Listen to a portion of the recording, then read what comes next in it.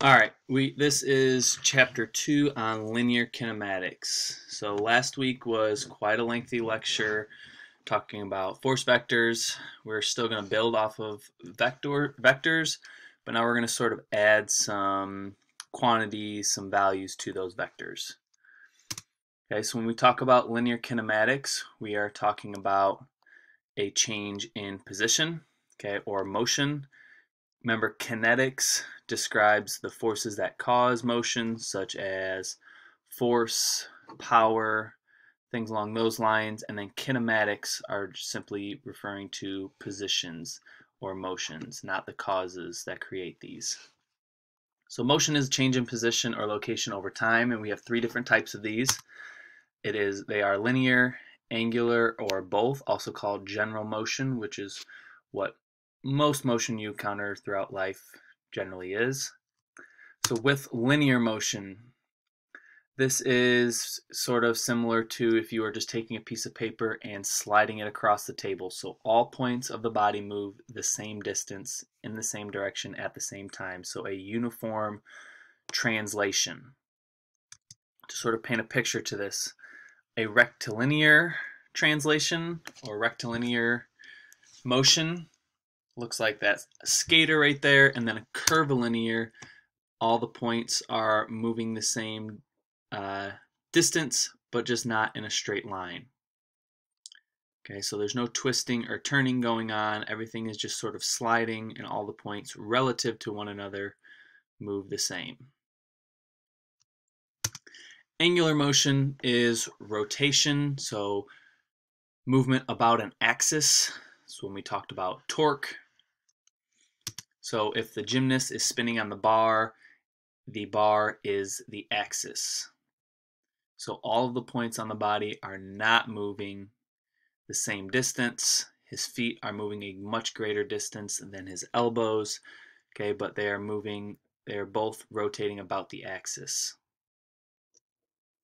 And then real world motion or general motion, we have a combination of both linear and angular motion. All right, this is most human motion. To sort of paint a picture for this, we have rectilinear, curvilinear, rotational about that middle axis, and then general motion combining all of these. When we talk about describing motion, we need to understand relative position. So we need to know where something is in space. We'll typically use a Cartesian coordinate system like the one below. Same thing you'll see like on any kind of graph. We have positive up and to the right, negative down and to the left. We use the metric system, meters, centimeters.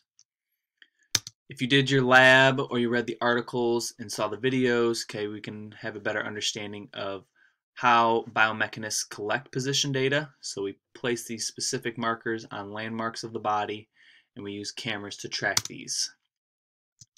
And then the data is going to record the positions of these markers across time to sort of give us a video, and then we can paint a bigger picture as to what motions are going on. But the first thing we need is we just need to know position in space. So that's why a lot of these motion capture softwares will first need to calibrate the system and find a 0 point in the middle, and then anywhere these points move relative to that 0 is going to be their value. Getting into some values in linear kinematics, first one we'll talk about is displacement. So displacement is the straight line difference between 2 points, or their overall change in position from one spot to another. Displacement is a vector. So remember when we talked about vectors in the last chapter, they show us magnitude, direction, and point of application. So the big one to remember here is the direction. We will also talk about scalar values, which only describe magnitude, but vectors are going to have direction and value. The equation for distance is the final point minus the initial point. Similar to displacement is a value called distance, and this is the length of the path traveled to get to a new position. And this is the one that's going to be scalar, only magnitude. So we don't have a specific direction for distance, just how far it is. Whereas for displacement, we are going to have how far and in what direction. To paint you a picture here, the blue dots are position, blue is going to be distance. As you can see, it did not travel in a straight line. We don't care what direction it is, we just care the total amount of distance that was traveled, so we will get a magnitude. And then displacement is going to be the red arrow, which just shows us from point A to point B in a straight line and what direction that line is going.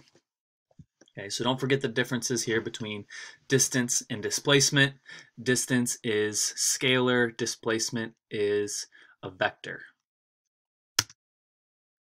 So now we're going to do a little bit more concrete example with some actual values in here. So we're going to calculate what these values are.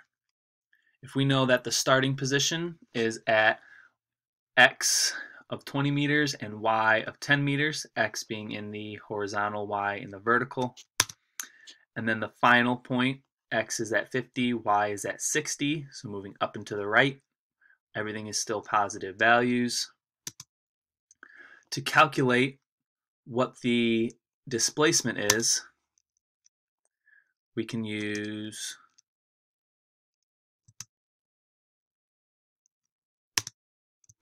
the Pythagorean theorem. So if we simply take the difference in the x direction and the difference in the y direction, we are going to get our two sides to the triangle.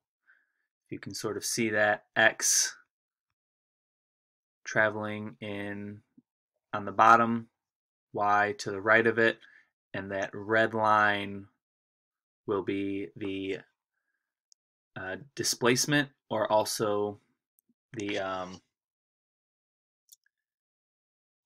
hypotenuse. That's the word I'm looking for. So the red line is the hypotenuse of the triangle. So if we know two sides and we want to solve the hypotenuse, we can use a squared plus b squared equals c squared, which will give us 58.3 meters.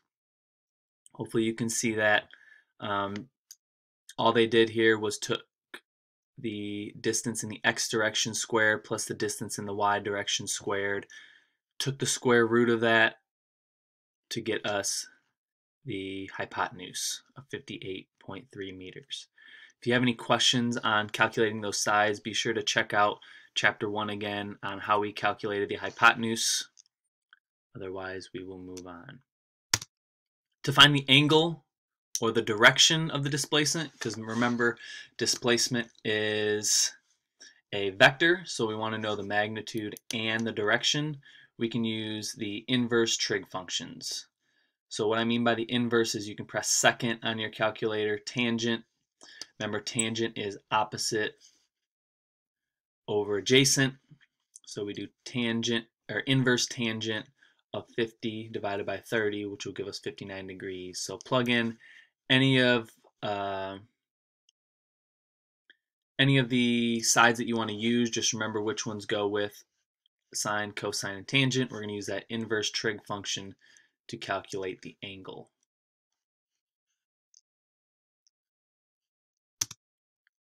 Now, if we want to describe linear motion on a graph, a lot of the times you will see position on the y-axis going up and down, and then time on the x-axis.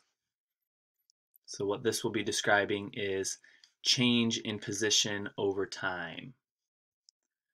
So T1, P1, or TI, PI, the initial point in time,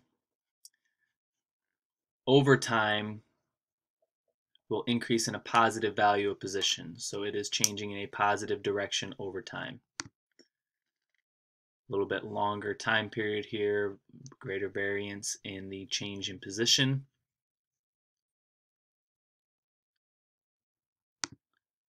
So how does position change with respect to time? And you can see change in time, change in position. That would be called our velocity. So we want to understand how position changes over time. That is meters per second. We'll talk about that here coming up. So velocity is the rate of change in position. It is also a vector, meaning that you'll have a direction and a magnitude. And the units we use are centimeters per second, meters per second.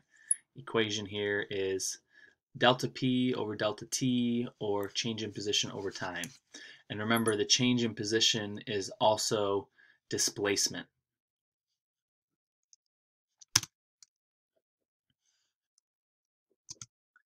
And then our velocity is going to be the slope of this line. So you can imagine that if we have a greater change in position over a less period of time, we are going to have a higher velocity. So the steeper that slope, the greater the velocity. The less steep or the less inclined to that slope, we are going to have a lower change in position over a greater period of time, meaning that it is a low velocity. Similar to velocity, we'll talk about speed. So speed is our scalar quantity for this rate of change. And we're talking about the rate of change in distance. So remember, distance is a scalar quantity, and so is speed. And then vice versa, we have velocity and displacement are going to be our vectors. Same thing we can use here, meters per second, centimeters per second. Now, it's basically the same calculation, but instead of using displacement, we are using distance, which is what makes it scalar. Talk about the slope, change in position over change in time. Already touched on this a little bit. So when we have no slope, B, we have no velocity. So that means the position is not changing as time goes on. And when we have a slope going downwards, that means position is going in the backwards direction or towards a negative value as time goes on. So this would be a negative velocity. What I want you to do right now is I want you to pause this video, go into the slideshow, or you can YouTube this clip right here, the 2009 Men's 100-meter World Championship. I'm not going to take up time in this video to go over it, but I just want to sort of paint a picture for you in this graph to come up. So this is an incredible race that happened at the 2009, I believe Olympics. I don't believe World Championship. Oh yeah, correct, World Championships right there. So at the 2009 World Championships, Usain Bolt broke another record. Okay, we're going to look at this in terms of a graph. So right here, we've got velocity over time. During the race, Usain Bolt and Tyson Gay are side by side. Once you get up to that 3 seconds, this is where Usain Bolt starts breaking away. You get into that 6-second time period, he's really announcing his lead, and then at that 9.5 second point, he clearly is the winner of the race. So how does velocity change with respect to time? So we talked about position over time. Now when we talk about velocity over time, that is meters per second, or meters per second squared, also known as acceleration.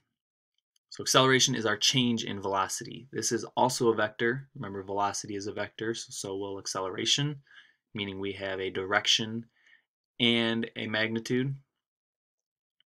So change in velocity over change in time is going to be our equation for acceleration. Looking at this graph again, right here we have a positive acceleration. Okay, velocity is increasing as time goes on. Another positive acceleration. Here, Usain Bolt starts to have a greater acceleration than Tyson Gay. So this is where he starts announcing his lead. Here we have no acceleration, so they sort of reach their top speed and start leveling off. And then towards the end of the race, we will have a negative acceleration or slowing down. So hopefully this makes sense. Remember, we talk about acceleration going backwards or acceleration slowing down. This is a negative acceleration, not deceleration. This is a picture from the book and a graph that you should know. So on the left is going to be talking about the direction of movement. Left is negative, right is positive, and we will also be talking about whether or not it is a positive velocity, acceleration, and then the change in motion. So if somebody is speeding up, their velocity and acceleration are both going in the positive direction, we will have a positive velocity, okay, a positive change in motion, speeding up, and then a positive direction of acceleration. If the velocity is going in the positive direction, but they are not accelerating, so they're holding a constant velocity, we still have a positive velocity, so they're still moving in the positive direction. They are not speeding up or slowing down, so they have a 0 here, which means a 0 acceleration. If they are still traveling in that positive direction, so velocity is going to the right, but they are slowing down in this direction, we still have a positive velocity. They're moving to the right, but they are slowing down, so they will have a negative acceleration and a negative change in motion. Inversely, they're moving in the negative direction and they're speeding up while doing this. This will be a negative velocity because they're moving in the negative direction. They are speeding up, so that is that positive value, but it is a negative acceleration because remember, acceleration is a vector quantity. We want to know the direction, and the direction is in the negative direction in the Cartesian coordinate system. We have an acceleration value, so they are still speeding up. They're just speeding up in the negative direction. Again, they're traveling in the negative direction to the left, but they are not accelerating. Negative velocity, 0 change in motion, 0 acceleration. They are going at constant speed. Slowing down in that negative direction, they have a negative velocity. They're still going to the left. A negative change in motion because they're slowing down, but this will be a positive acceleration because acceleration is moving in the right direction. Okay, if you look at that A arrow moving to the right, signifies a positive vector for this. Now let's take a look at an example. So John begins stationary and then runs to a location that is negative 50 meters away in 7 seconds. We want to calculate his displacement, his distance, his velocity, and his speed. So we're going to switch over to a whiteboard talk on this right now. All right, for this first example, so we know John begins stationary, so he's not moving anywhere, and he runs to a location that is negative 50 meters away.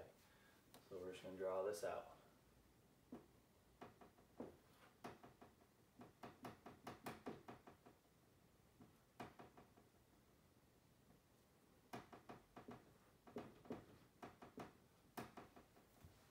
So he starts at 0, goes to negative 50. We can go down to the left, however. We just know he's going negative 50. It doesn't really matter what way we draw it out.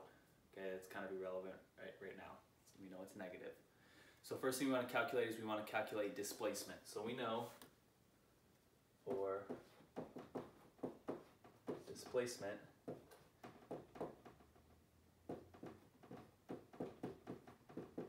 this is our equation. Displacement is the final point minus the initial point. So if we have negative 50 minus 0, our displacement is going to be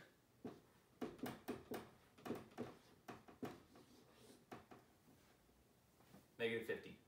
Pretty straightforward there. Okay, next we're going to want to calculate distance. Distance is just the same exact measurement. We know that he's going in a straight line, so that is going to be the same value. So for distance, all we don't have is the direction. So distance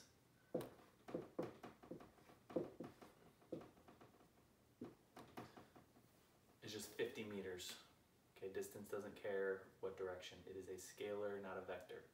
Next, we're going to get into velocity. So we have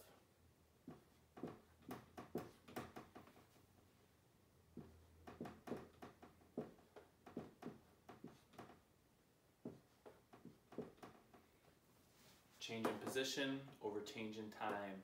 Change in position is synonymous with displacement. Change in P is point final minus point initial. So this can be replaced with D. So if we plug in the values that we know,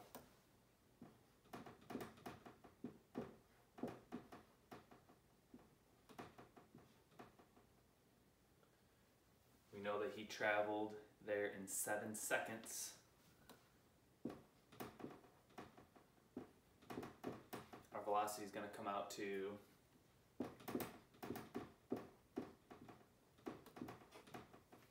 negative 7 point,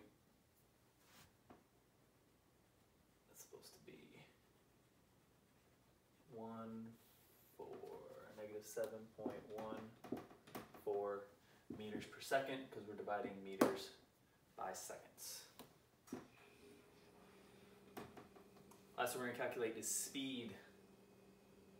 The equation for speed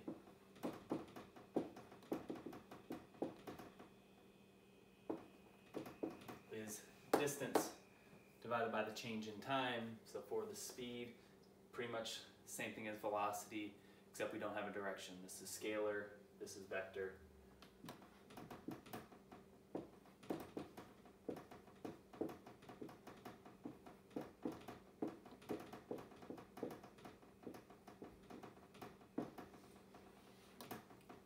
Speed does not have a negative value. Alright, so that's how we solve for all these. All you have to know is the equation, plug in what you know, use your basic algebra. So as we've calculated, displacement, distance, and velocity.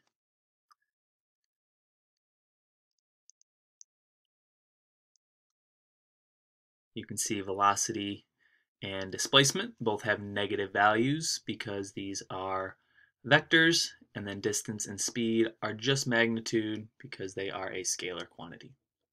Let's take a look at another example. So Lorraine sprints and she travels 5 meters at an angle of 35 degrees from the horizontal, seen in that picture right there. See, she reaches the new position in 0.5 seconds. We want to find what's her average horizontal displacement and average horizontal velocity. Again, we're going to pause for a second and take it to a whiteboard to work this out. Okay, for this problem, we know that Lorraine sprints and she travels 5 meters at an angle of 35 degrees from the horizontal. And then she reaches her new position in 0.5 seconds. So I'm going to first start by drawing this out. Starts here. She travels 5 meters.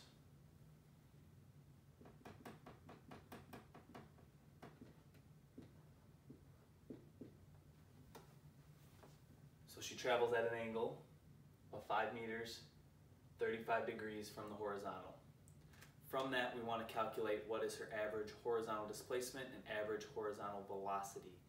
Horizontal displacement or velocity. So this is going to be our x. Just to paint a picture here, this is our y, but we are solving for the horizontal in x. So first thing we want to do, let's calculate what is the horizontal displacement. So we need to solve for what is the length of this side. How far is she traveling horizontally? So based on what we know, we've got an angle, we've got a sine, or a side, the hypotenuse, we can use cosine.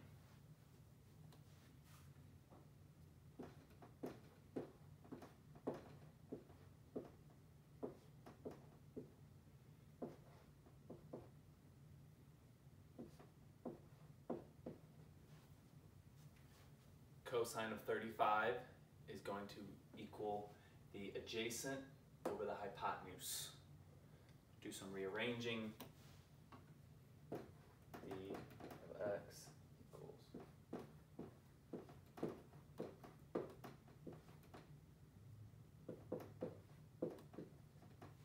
now we get d of x by itself. Multiply by 5 meters, get d of x over here. Now we just solve.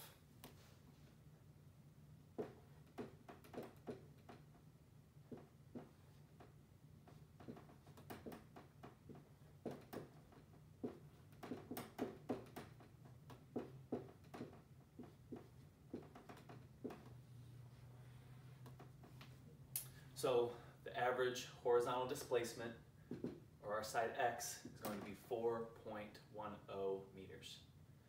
Now that we have the distance, the horizontal displacement, I should say, the horizontal displacement, now we're going to calculate the average horizontal velocity.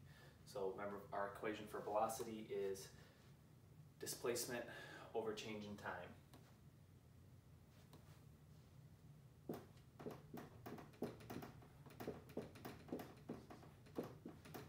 Just like so, our velocity in the x direction is equal to our displacement of x divided by change in time. So we're just going to plug in the values that we know.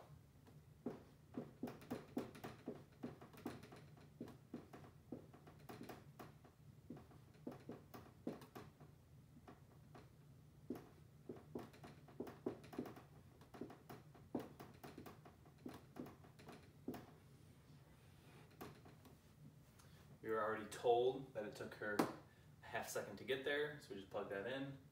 Velocity in the x direction is 8.2 meters per second.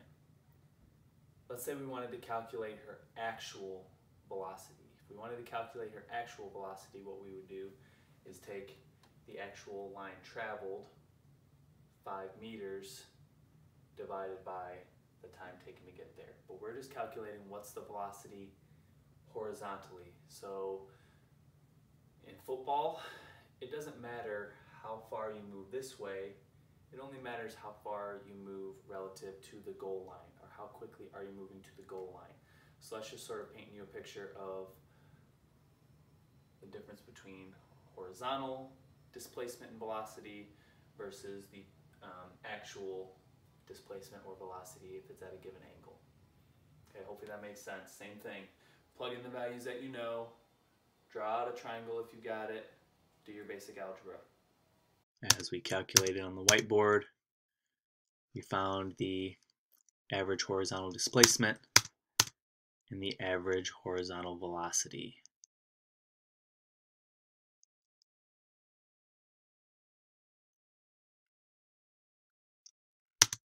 So all these examples that we've done have given us average kinematic quantities. So we are assuming that there was a constant behavior going on during this motion. Generally in human motion, nobody's just going at a constant velocity or constant acceleration. Usually things are going up or down. So having smaller time intervals are going to allow us to be more accurate with this. The larger the time intervals we use, the less accurate description of motion. So those motion capture softwares that are used in labs are going to take very, very small time intervals to get a precise calculation of that movement. So using the decimals of seconds in change of position is going to give you very accurate data.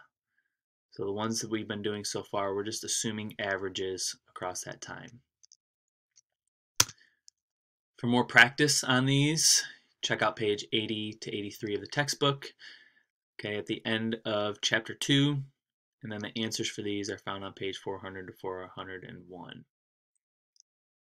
Okay, hopefully this stuff is just building off of our vectors that we learned from chapter 1. None of this is too crazy. None of the equations are way too out there. All right, the only difficult thing about some of these is going to be doing some of those trig functions to calculate a side or to calculate an angle. Other than that, remember negatives, positives, vectors versus scalar quantities. Don't forget those.